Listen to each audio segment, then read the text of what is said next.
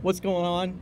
I am here with one of my favorite franchisees. I'm a little biased. He's family, my cousin, Ryan McCoy. Ryan, Happy to be here. tell me first, we're here serving Ryan as a franchisee here in Nashville, crisscrossing the country, doing these events, bringing awareness to the Scoop Soldiers brand, establishing the Pet Waste Millionaire brand as a media organization that is meant to inspire entrepreneurship in everybody and talk about the American dream.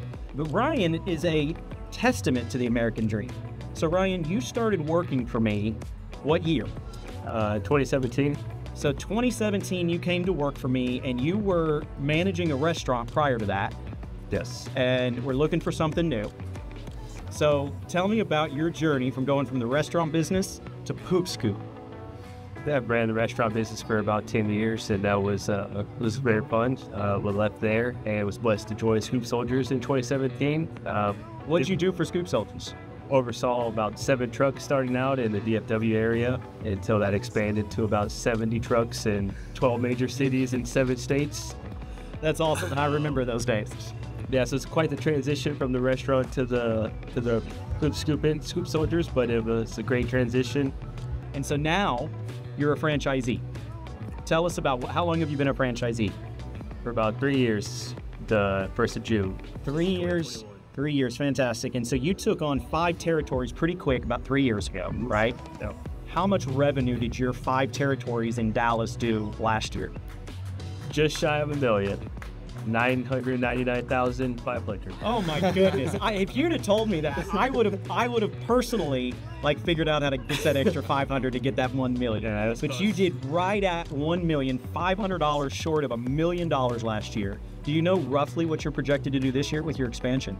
Roughly about 3 million. Roughly 3 million. So January 1st this year, the way you're going to do that is you took over most of Houston. Most in Houston and Nashville, Tennessee, where we're at now. So we're here in Nashville serving our franchisees.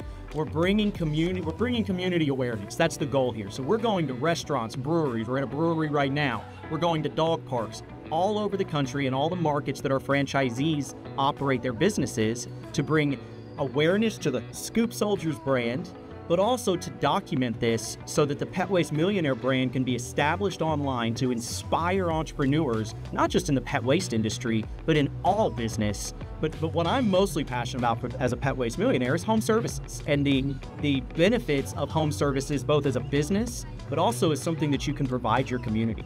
And so Ryan, I am so proud to be in business with you as a partner and as a franchisor-franchisee relationship. I'm proud of you as a cousin. I'm very proud, and it is a super bright spot for me to be in business with family, but also to see you guys thrive in your own business. You don't work for me, right? Yeah. So it's a blessing in itself. Yeah, exactly. It is. No, because tell us about that. So you were managing those 70 trucks for me. You started out working with Josh Cahill, the real Pet Waste Millionaire. Real Pet Waste Millionaire. So to speak, he's a little bit of a loudmouth. That's about the only real part of it. But you started out working with him. Tell us a little bit about the differences between Josh's management and leadership style and mine. And be very honest. I want you to be very honest. Oh yeah.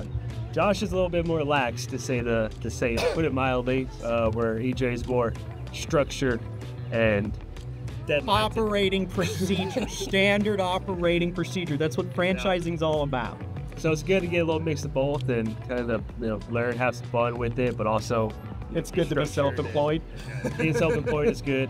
Let's just say I heard a lot more from EJ than I did from Josh. Okay, that's fair enough. Fair enough. But full disclosure, got yelled at more. You did get yelled at more. But we were making things happening. And there's a huge difference when you've got 7 trucks and only 7 technicians than when you have 70 trucks and 70 technicians across all those states. The whole different game. I'm doing it all over again. I started the franchise in the Dallas area with about 8 trucks, and now with Houston and Nashville expansion, we're running 30 trucks. Okay, so that's awesome. I'm glad you mentioned that. So you ended the year, ended 2023 with 8 trucks in Dallas. Now you're 30 plus trucks. Yep. That is awesome. And so you're doing it all over again. Yep, doing it all over again. Well, I'm glad you're here, and I'm glad to be here, and I'm glad that we're in business together. Appreciate it. Thanks for having us. Absolutely. So follow our journey. Be sure to follow our journey, and follow our journey, and make sure to comment. And if you want to, reach out to me. I'd love to talk to anybody watching.